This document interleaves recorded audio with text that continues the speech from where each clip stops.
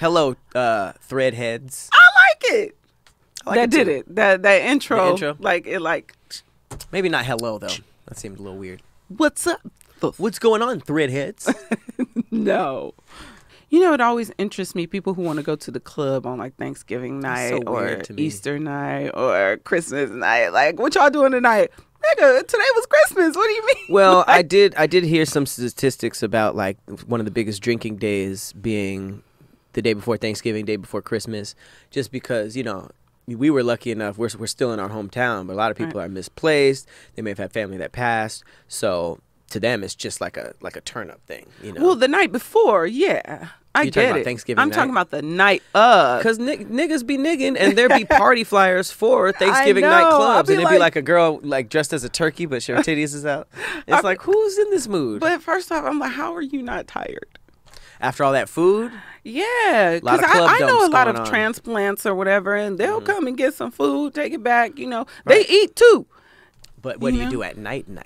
You know, some people eat during the day. I'm a one thing a day person. Like if I go do something, like that's my thing for the day. I can't. People be stacking. Like let's go to brunch, and then let's go to this day party, and then let's go to this night party, or like let's go to this dinner, then let's go out afterwards, and let's go to the after. It's like I feel like I got one in me. I feel like I'd be redefining my life. If I think I've gone out on a holiday night before, and I'm like, what am I doing?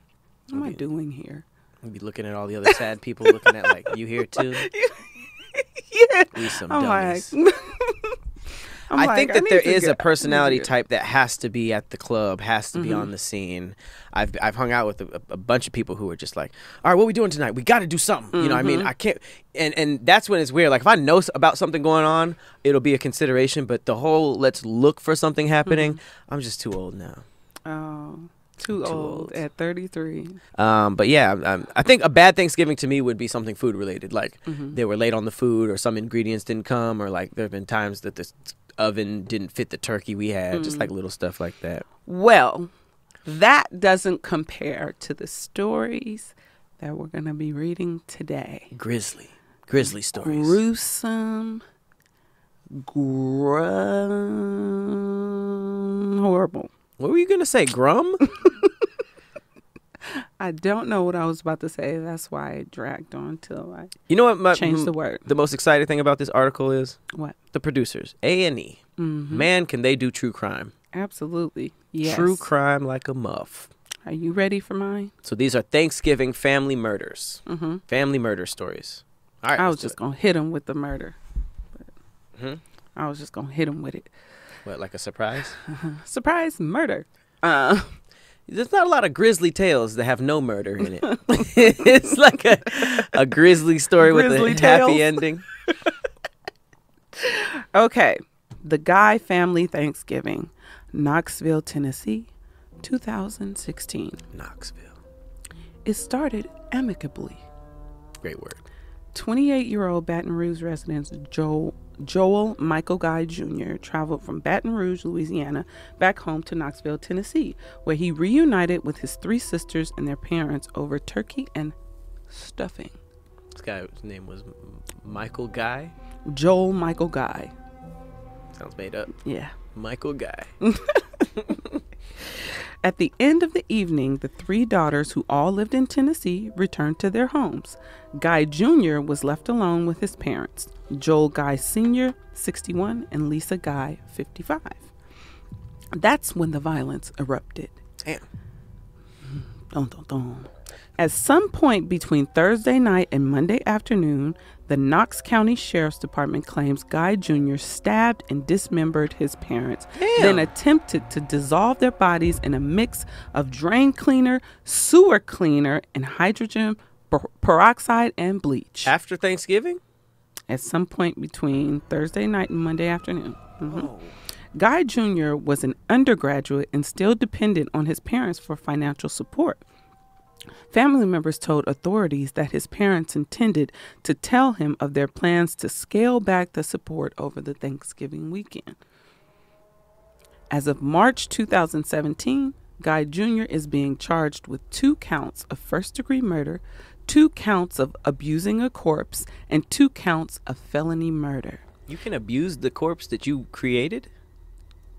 No. Yeah, you can. It's a crime to mess with a dead body. But a dead body that you just killed? Yes, it's a crime to. I thought that was just all wrapped into murder. No, murder is the act of killing someone. So if I killed somebody and chopped their finger off, I'll get another count of messing with the dead body? Abuse of a corpse. Wow. It's crazy. He has no history of mental illness and no prior criminal record. Gales says that shame around the money likely played a larger role in the killing than the money itself.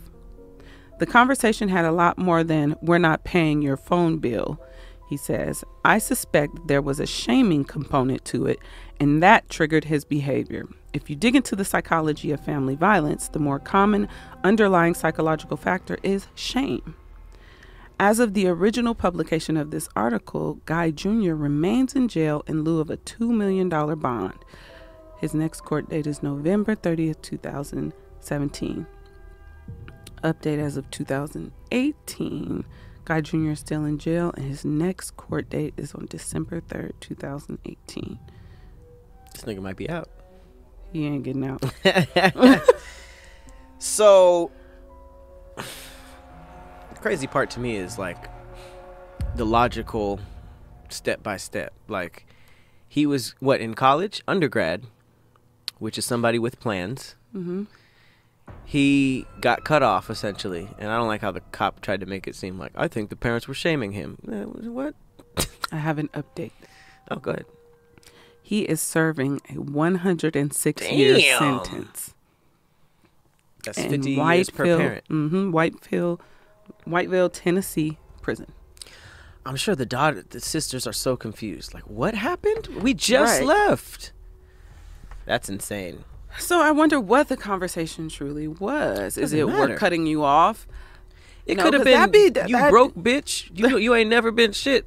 You're cut off. That doesn't mean murder and dissolve them in acid. I'm not making any type of excuse for him. I'm just saying I'm wondering what the conversation was that enraged him to the point where he felt he needed to do that.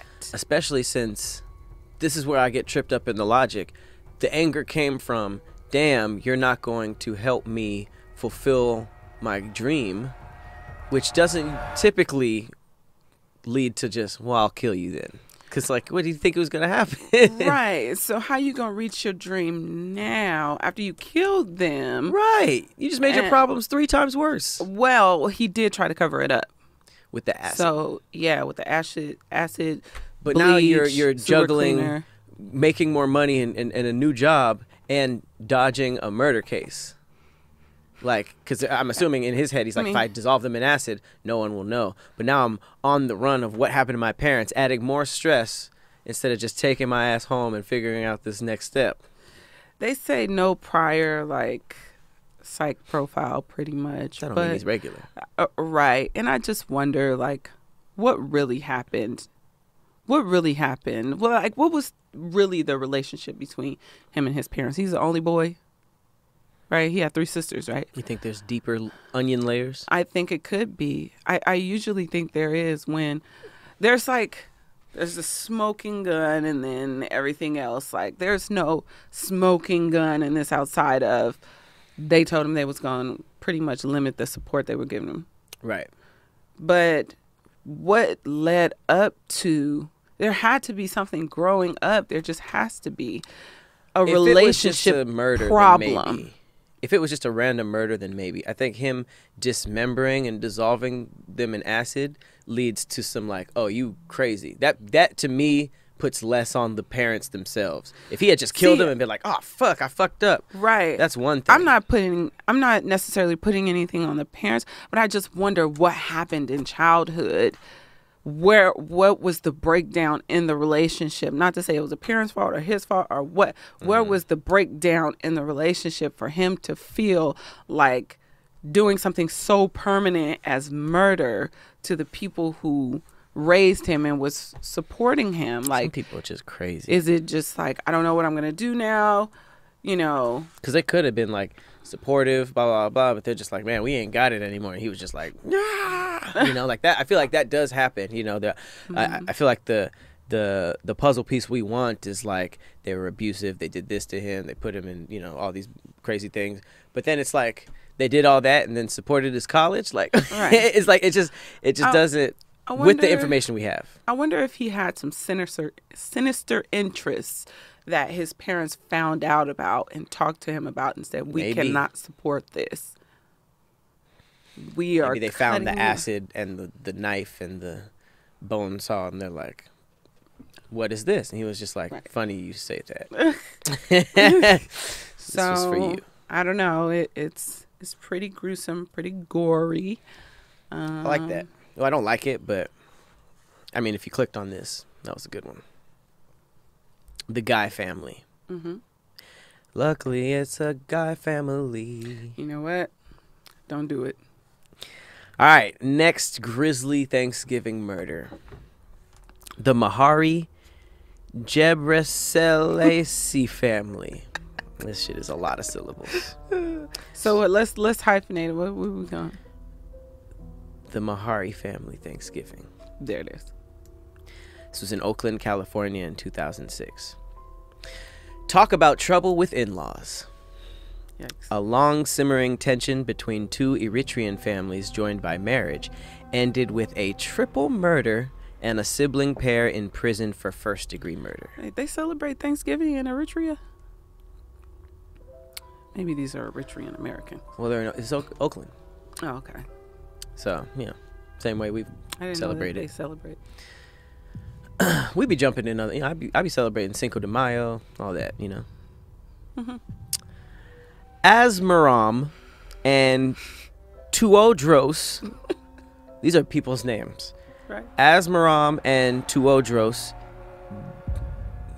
Gebreselassie. This is about to be the highlight of your story. This is going to be tough. 53 and 44 were convicted in the killing of their sister-in-law, Winta Mahari, 28. Her mother, Regbe Barengasi, 50, and her brother, Jonas Mahari, who's 17, at the Mahari Thanksgiving. Wow. The brothers were 2 of 11 siblings who had immigrated to Oakland.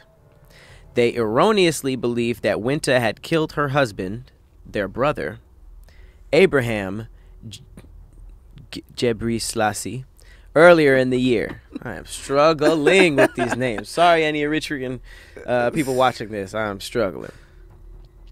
So these brothers think that Winta, their sister-in-law, killed her husband, which is their brother, earlier in the year to gain access to his $500,000 life insurance policy. It's getting a little juicy. A pathologist determined that Abraham had died of natural causes. Okay, so there goes that. Uh-oh. No, I don't. I'm trying to figure it out with you. Oh. So they did a private autopsy. Joined by marriage. Tension starts. It says long simmering tension, but it says that it was earlier that year was the death. So maybe there was some crazy stuff going on before. Mm-hmm. All of a sudden, their brother dies. The sister-in-law gets the $500,000 life insurance policy. Pathologist says it was natural causes, okay? But they think something's afoot. Tuodros was invited to the Mahari Thanksgiving, from where he contacted Asmaram and opened the door for him into the apartment, back door. He then kidnapped their infant nephew while his brother gunned down the others. What was the plan? Okay, one of them was invited. They were like, bet. Backdoored the family, let his brother in. His brother shot Winta, her mom, and her brother, and they stole the infant nephew. The brothers were found guilty in 2011 and sentenced to life in prison without the possibility of parole. In 2016, Tuodros was released from prison after having his conviction overthrown and his prison sentence revised. Wow. That was 4 years later. Are they saying that he had nothing to do with it? He pleaded out? Like, did he... Conviction overthrown and his prison sentence revised. I don't know what that meant, but he got out very soon after. This murder happened Well, he was found guilty in 2011. The Wow. murder happened in 2006. He got out in 10 years. Wow. That is crazy. They killed the whole family. Right. They killed the sister-in-law, her mama, and her brother, and then stole the baby. Which is kind of crazy Wow. after the pathologist said that it was natural causes. How can you kill somebody and have it seem like natural causes? That seems Poison. like poison or what's the anesthesia? That's still, yeah. The That would make you have a heart attack, right? Or your heart stop. if they put too much in you, if you shoot in them, yeah. Mhm. That's crazy. Mm-hmm. So, I mean, but what was the problem? So they thought that she killed the brother. Mm-hmm. So they came and killed her. Which and is crazy. members of her family? Yeah, which is crazy because there was 11 siblings, tension between the two families. She invited one brother, which is kind of interesting if the only connection to this brother is the dead husband. And it seems like if you think they killed the husband, like, don't invite them. So Maybe he was the one that was like, I don't think you did it. Like, the trusting one. The one that was she- like, I'm going to gain her trust and then we going to get up in there and He was the only one invited. Yeah, we're going to handle everything. But- And he backdoored, so he was setting her up. I wonder if there was other people in the family at the table. Like, did they just come in bussing and there were Right. survivors? Or, you know what I mean? Like, Well, they specifically meant to kill her, right? yeah, for sure. But they triple homicide.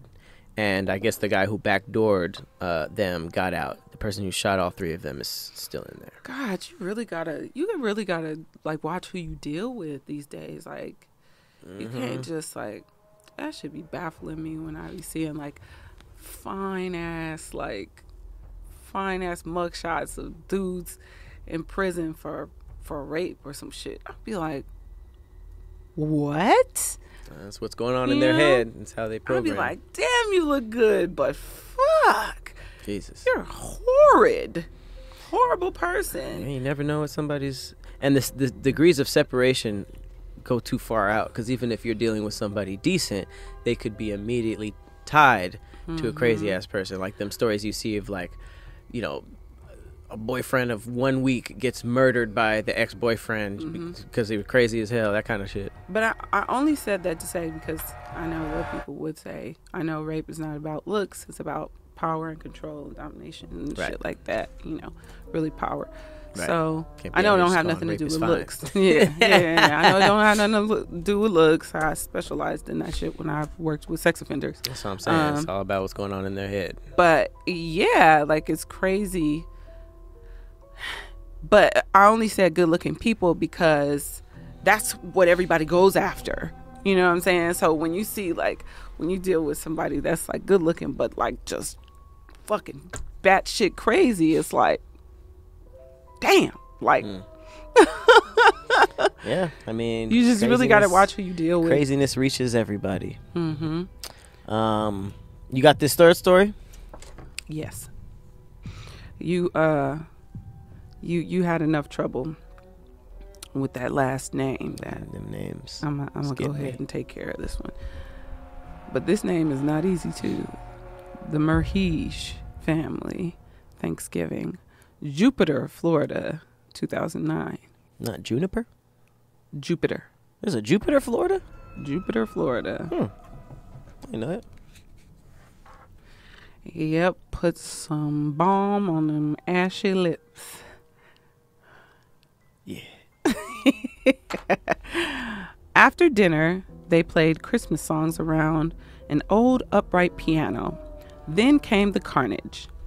I've been waiting 20 years to do this, 35-year-old Paul Merhige was heard muttering as he gunned down 4 and injured 2 others at a cousin's family home. He said, I've been waiting for this while he was shooting? I've been waiting 20 years to do this. And he's 35, so since he was a teenager, since he was 15, he never got out of that. Like, 20 years, you still in the same mindset, have the same fantasies that you wanted to do when you were a teenager, and now you're a grown-ass adult? Like, what the hell is going on? You waited for everybody to come together on Thanksgiving like a hood funeral. Right. It's crazy. Among the dead, his 76-year-old aunt, Raymond Joseph, his 33-year-old twin sisters, Carla Merheej and Lisa Knight, who was pregnant, and 6-year-old Michaela Sitton. He shot the kids? 6-year-old Michaela He wasn't alive back in 20 years ago. You ain't been waiting 20 years to kill a 6-year-old. Maybe he's wanted to kill the daughter of whoever. So name the victims again. Auntie, 2 sisters. Auntie, 2 sisters, 1 pregnant, 6-year-old. Michaela Sitton was the daughter of his cousin, who was shot 3 times from her bed. Paul's presence at the dinner had been a surprise. He'd been estranged from his family for years, and at one point of his sisters putting a restraining order against him, but after purchasing more than $2,000 worth of guns and ammunition in the weeks before the holiday, he called his parents and asked to come to Thanksgiving. I hope he doesn't come and kill us all tonight, his mother, Carol, had told his sister, Lisa Knight, as they were preparing for dinner. What the hell? It came to my mind, replied the daughter, but don't say that to Dad. In 2011, Paul Merheej pleaded guilty to all of the murders and received a sentence of 7 life terms. He avoided the death penalty with his plea deal. Gales, the same person from the other, says Merheej likely suffered from borderline personality disorder and that estranged family members who return to kill often do so after failing to move on independently. The betting line is there's been a series of stressful events that led him to be estranged from his family, and if he came back with the intent of killing, it's because of his inability to self-soothe these grievances. Borderlines cannot self-soothe with their self-esteem when their self-esteem has been attacked. But for those left unsettled by the seemingly arbitrary nature of the family killings, they're not entirely random. Social isolation, low socioeconomic status, and youth all correlate with family violence, either because life circumstances have changed or the consequences do, but people tend to mature out of their violent behavior. For those eating Thanksgiving with older relatives, there's one more thing to be thankful for this year. And I guess that's having life. That story was all over the place. I can't even follow. Like, so he said because, I mean, the first thing you think is abuse. Mm-hmm. If he says, I've been waiting 20 years to do this since I was 15, it's just like, oh, damn, maybe they did something to him. But who he hit was so random. Clearly he had something with his sisters. Mm-hmm. But he killed, 2 kids that had nothing to do with? Right. And an unborn baby? I'm going to say this. I'm going to describe what borderline personality disorder is so that it might make a little sense. Okay. It's also known as emotionally unstable personality disorder. It's a personality disorder characterized by a long-term pattern of unstable interpersonal relationships, a distorted sense of self, and a strong emotional reaction. Those affected often engage in self-harm and other dangerous behaviors. Often due to their difficulty with returning to their emotional level to a healthy or normal baseline, they may also struggle with feelings of emptiness, fear of abandonment, and detachment from reality. Symptoms of BPD may be triggered by events considered normal to others. BPD typically begins by early adulthood and occurs across a variety of situations. Substance use disorders, depression, and eating disorders are commonly associated with BPD. Some 8 to 10% of people affected by the disorder may die by suicide. The disorder is often stigmatized in both the media and psychiatric field, and as a result is often underdiagnosed. So that's basically crazy. if you have a borderline personality disorder attached to you, and there's a plethora of things that you do not qualify for, especially when it comes to like career paths. Right. Yeah. I mean, the only thing that made me think, oh, was it abuse? Was, you know, he said, I've been waiting since I was a kid, but the randomness of who he hit, plus the sisters having taken out a restraining order on him. So they already knew. Plus the mom saying something like, I hope he doesn't come kill us all. Like, that's a weird thing to say if you it's almost like, were they all in on it? Like, oh man, that the part of the family member that we have that we abused, hope he doesn't come get revenge. Like, that's just a weird thing to say, unless he's been wild this whole year, this whole time. Because abuse would make it make sense. Right. Borderline personality sometimes doesn't necessarily make sense. So it was like almost like jokingly, like, man, I hope this ain't the year he just opens, you know, like no one's well, like, I mean, they must have known his violent tendencies. Right. You know, so I wonder why they said don't say it because he's to Dad. probably threatened them before. Yeah. Well, there's the what is it? The restraining order. Mm-hmm. You know, whatever happened that led up to that is probably. He's probably said it. They may have found letters or documentations or text messages. They may have found evidence to suggest that he was capable of picking them off. That's terrible, especially for the kids that had nothing to do with nothing.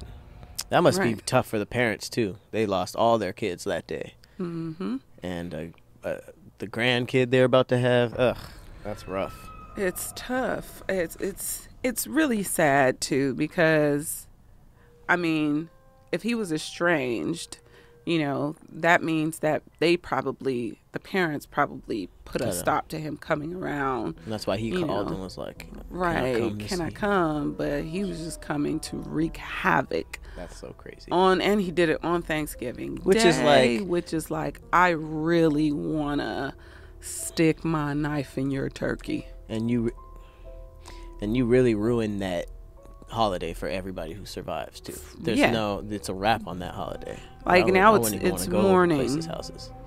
Everybody else was a guest there, and they could have not. They probably even had conversations about not going. Maybe. Right. No one. I'm sure no new parent knows that one of your kids could kill the rest of them. That's fucking insane. Right. This reminds me of The Purge. Oh shit. You remember The Purge? No. When they all went to the lady's house, and he was drinking wine. She was flirting with the sister's husband on Purge night, and they thought they were safe, and all of a sudden the sister came out dumping on the other sister. Oh, that's right. And then just shooting up at that random apartment that they were at.